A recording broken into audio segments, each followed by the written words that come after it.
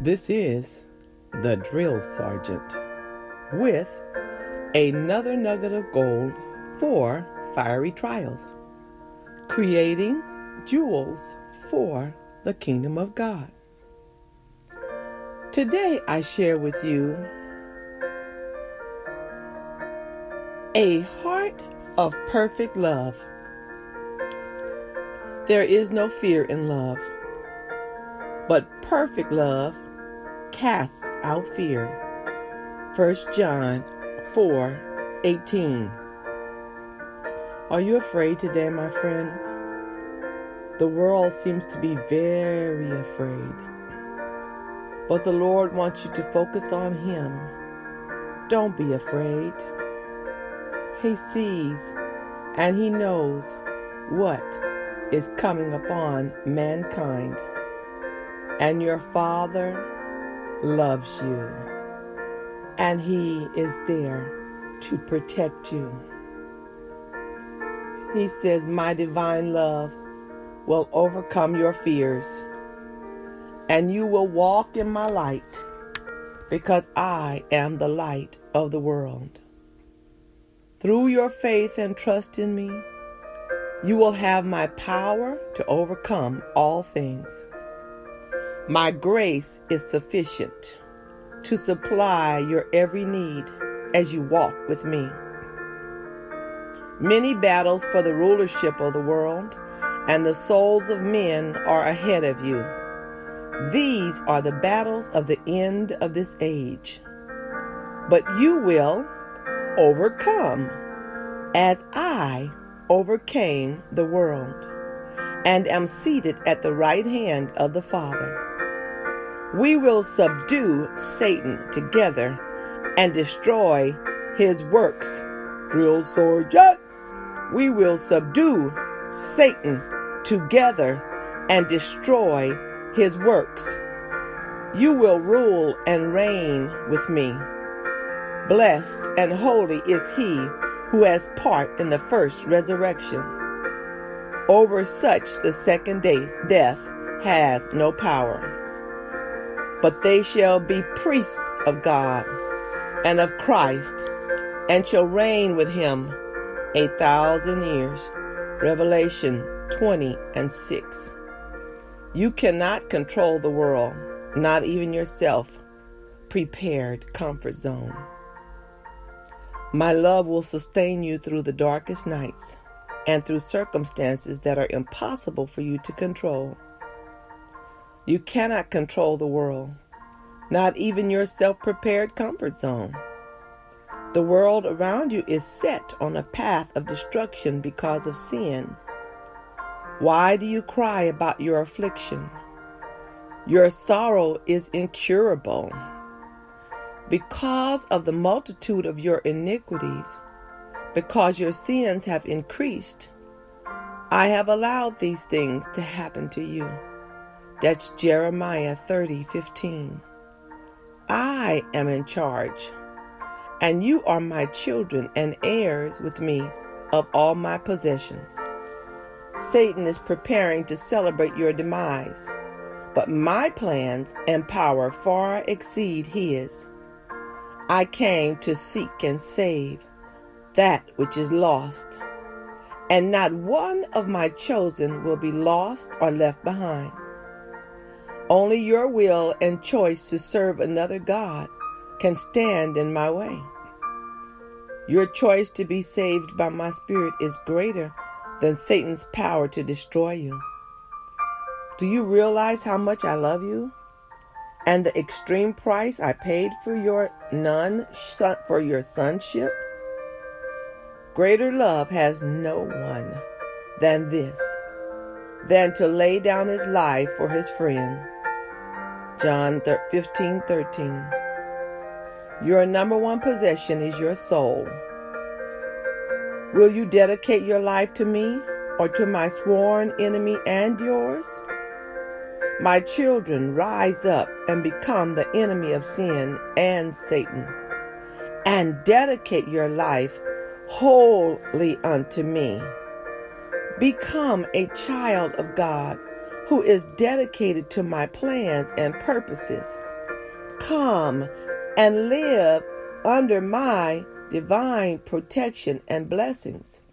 Drill Sergeant, come and live under my divine protection and blessings.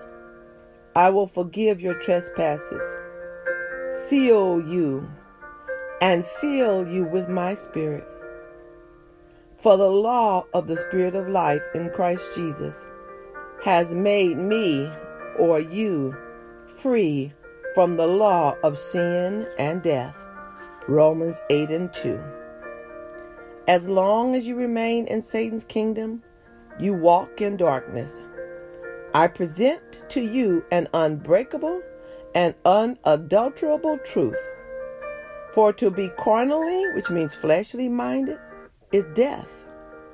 But to be spiritually minded is life and peace. Because the carnal mind is enmity against God, which means it has the quality of being an enemy. For it is not subject to the law of God, nor can it be. So then, those who are in the flesh cannot please God. Romans 8:6-8. My great love for you gives you the final choice of where you want to spend eternity and who will be the Lord of your life. Your earthly time is fleeting, and your choice determines life or death. Choose God, and you choose abundant life. Choose Satan, and you walk in death and darkness for all eternity. My word is alive, all powerful, and never returns empty or void. I say to you, because he has set his love upon me, therefore I will deliver him. I will set him on high, because he has known my name. He shall call upon me, and I will answer him. I will be with him in trouble. Are you in trouble today? The Lord says, I will be with you in trouble. I will deliver you and honor you with long life. I will satisfy him and show him my salvation. Psalms 91:14-16. My children, no evil circumstance, no army of demons, nothing can separate you from me or from my love. Who shall separate us from the love of Christ? Shall tribulation or distress or persecution or famine or nakedness or peril or sword? Yet in all these things we are more than conquerors through him who loved us. Romans 8:35-37. Only God can use evil for good. I am in charge and know of every cataclysmic event and every evil work Satan has assigned against you.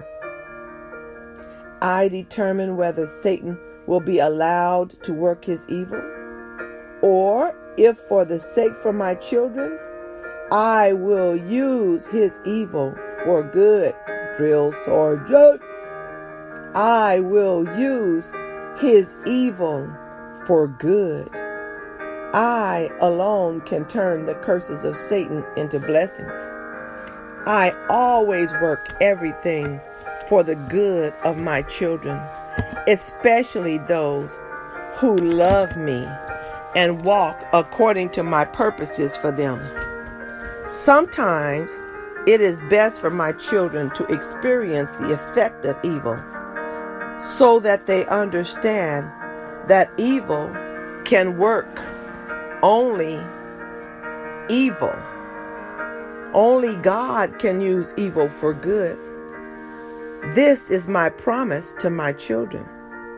And we know that all things work together for good to those who love God and to those who are called according to his purpose. Romans 8:28. All of Satan's arrows and works directed at my children must be okayed by me. The only exception to that rule is the rule of sowing and reaping. I'm going to say that again. The only exception to that rule is the rule of sowing and reaping. If my children dabble in sin, they will from sin reap corruption. If Satan's works are not brought on by the sin of my children, I will make his works against my beloved work together for their good, and in the end be a blessing. Many are asleep or so blinded by sin that they are not learning from the reaping of their sins. My children, you are about to embark on a new walk with me. I have long suffering, and I am kind, so that the goodness of God might lead you to repentance. Some of you have not returned my love, nor appreciated my long suffering. Those who are deaf and refuse to hear my will now experience my in-your-face application of my love and truth. Time is short, and many of you are weighed in the balances. Takel says, you have been weighed in the balance and found wanting. Daniel 5:27. You are neither hot nor cold. Shall I spew you out of my mouth? Take my words soberly and think of your life without my presence and my eternal love guarding your soul against the evil one. So then, because you are lukewarm and neither cold nor hot, I will spew you out of my mouth, which means I will vomit you out of my mouth. Revelation 3:16. Sin has become the normal way of life. Many are asleep or so blinded by sin that they are not learning through the reaping of their sins. You make excuses for yourselves because sin is the way of the world. Drill sergeant. Sin is the way of the world. And you say, everyone sins. Enter by the narrow gate. For wide is the gate, and broad is the way that leads to destruction, and there are many who go in by it. Because narrow is the gate, and difficult is the way which leads to life, and there are few who find it. Matthew 7:13-14. It is time for you to choose your gate and path to life. Which way will you choose, broad or narrow? I have said to you, therefore, come out from among them and be separate, says the Lord. Do not touch what is unclean, and I will receive you. 2 Corinthians 6:7. Sin has so multiplied among you that you are not getting the spiritual lessons I am teaching you. From henceforth, which means from now and forward, your conviction of sins against me will come in such power that you will no longer be able to turn aside and say, everyone is doing it. You will face your transgressions against me face to face and spirit to spirit. My spirit of conviction of sin will be so great you cannot run from it. The power and works of my Spirit are going to be multiplied threefold. The old gentle ways of teaching the truth about sin have passed away, and now the new begins. The rules of morality are now based upon the sin and corruption being promoted by Satan to steal your soul. Satan is trying to steal your soul. My rules will be based on the righteousness and holiness required in my kingdom. I shall bring about change for the good of my people by using the suffering caused by evil to bring my children to the choice of good. There are lessons to be learned. The best example of the lessons you must learn are those you will face in your own life. The hour of winking at sin is past. Be prepared for my soon appearing. The bride of Christ must make herself ready for the becoming of the bridegroom. You must decide to die to the dictates of your desires. Die to the dictates of your desires and follow instead the Spirit of God. Let my Spirit be Lord of your life. Let my Spirit be Lord of your life and teach you to live in holiness. Old things will pass away, and behold, all things will become new. You will be reborn into the righteousness of Christ and live for Him as He lives within you. Oh, the glory of it all. Hallelujah. Knowing this, that our old man was crucified with Him, that the body of sin might be done away with, that we should no longer be slaves to sin. Likewise, you also reckon yourself to be dead indeed to sin, but alive to God in Christ Jesus our Lord. Therefore, do not let sin reign in your mortal body, that you should obey it in its lust. And do not present your members as instruments of unrighteousness to sin, but present yourselves to God as being alive from the dead, and your members as instruments of righteousness to God. Romans 6:6-13. My children, it is time to put on the garments of righteousness, for your King is coming. I counsel you to buy from me gold refined in the fire, that you may be rich, and white garments, that you may be clothed, that the shame of your nakedness may not be revealed, and anoint your eyes with eye salve, that you may see. Revelations 3:18. My prayer. Dear Father and Jesus, my Lord and Savior, I bow myself before you. We are living in the last days before the catching away of your children to be ever with you. What a glorious day that will be. I know it is time to make sure that you are my first and greatest love. I want no other gods before you. I must be ready and have the lamp of your Spirit, a flame within me. I must have my own temple of the Holy Ghost filled with your righteousness, so I can finish your work on earth. How can I bring down Satan's kingdom on earth and destroy evil if I have not removed all the sin from my own life? I can only prove my love for you when I obey you and keep your commands.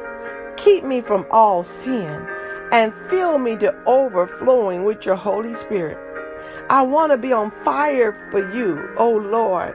Show me my secret sins and attitudes that do not glorify you. Make me into your image. Make my love perfect so I can love as you love me. May I hate sin and destroy its works, but love the sinner and cherish his soul for your kingdom. I stand in faith and trust in you. Thy kingdom come, thy will be done on earth as it is in heaven. I love you now and forever. Help me to do a perfect work on earth for your glory. And Father, I thank you for this day I've never seen before. I thank you that your work is working in me as never before. I thank you that forgiveness is working in me. Father, I forgive everyone that has offended me. Father, I forgive every evil word that's been said against me. Father, help restore my mind. Help me to forget the things that have been done to me so that I may serve you with fullness and with gladness. And Father, I thank you that this is the day that you have made, and I will rejoice and be glad in it. Father, I thank you that you are protecting me right now in your Son, Jesus' name. Amen. Well, this has been another word from the Drill Sergeant, a heart of perfect love, creating jewels for the kingdom of God. The word of God says, when he comes to gather his jewels, they shall be mine. You belong to the Lord, and you are a jewel. Today, know that you are his jewel. God bless you. Have a great day.